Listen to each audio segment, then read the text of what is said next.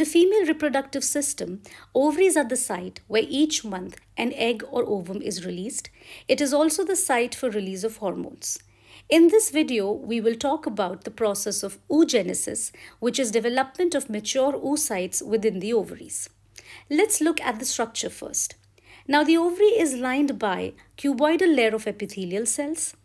There are a number of oocytes surrounded by granulosa cell layer and an outer theca cell layer.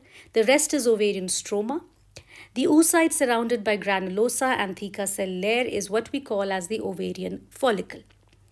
Now, the process of oogenesis begins in the intrauterine life of the female fetus itself. The gonads develop in the region of the gonadal ridge in posterior abdominal wall. Initially, at around 5 weeks of gestation, it's an indifferent gonad.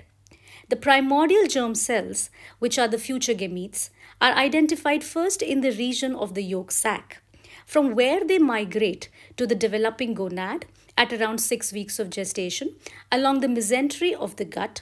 Thereafter, the indifferent gonad forms the ovaries at around 8 to 10 weeks of gestation. So in the fetal ovaries, oocytes and follicles are developing simultaneously. So let's have a look at the region of the gonadal ridge. Now, the surface epithelium of the ovaries develops from the coelomic epithelium of the gonadal ridge. There are primordial germ cells here. We have mesenchymal cells which surround the oocytes to form the follicular cells. So we get the primary oocyte here. So talking about the oocyte development, we begin with a number of primordial germ cells which are diploid. They divide multiple number of times by mitosis to give rise to diploid oogonia, which further divide multiple number of times by mitosis to form the primary oocyte, which is again diploid. Now, this primary oocyte enters the first meiotic division, gets surrounded by the follicular cells, but the process is further arrested in the diplotene phase of prophase of the first meiotic division. Now, this part of development takes place during the fetal life. Further development will resume only when puberty sets in and during the timing of ovulation. That is when the primary oocyte is going to complete its first meiotic division to give rise to a secondary oocyte containing half the number of chromosomes, and the remaining half is released as the first polar body. Now, this secondary oocyte also enters the second meiotic division but gets arrested in the metaphase. And it is only when the sperms penetrate the egg during fertilization that the second meiotic division gets completed to release the mature oocyte and the second polar body.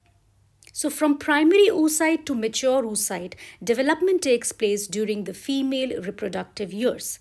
During fetal life itself, the primary oocytes get organized into follicles.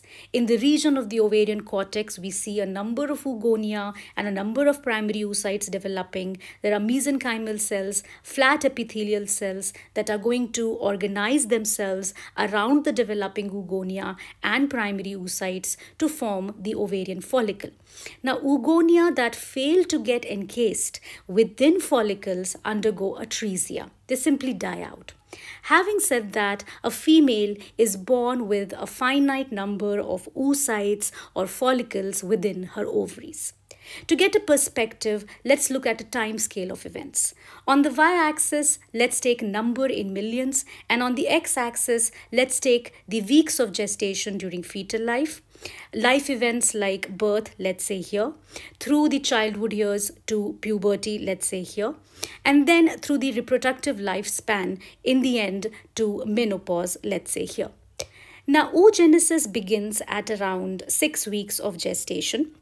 And we get a number of oogonia, which appear first at around 9 weeks of gestation, reaching a maximum of around 6 to 7 million at around 20 weeks of gestation. Thereafter, the number rapidly declines.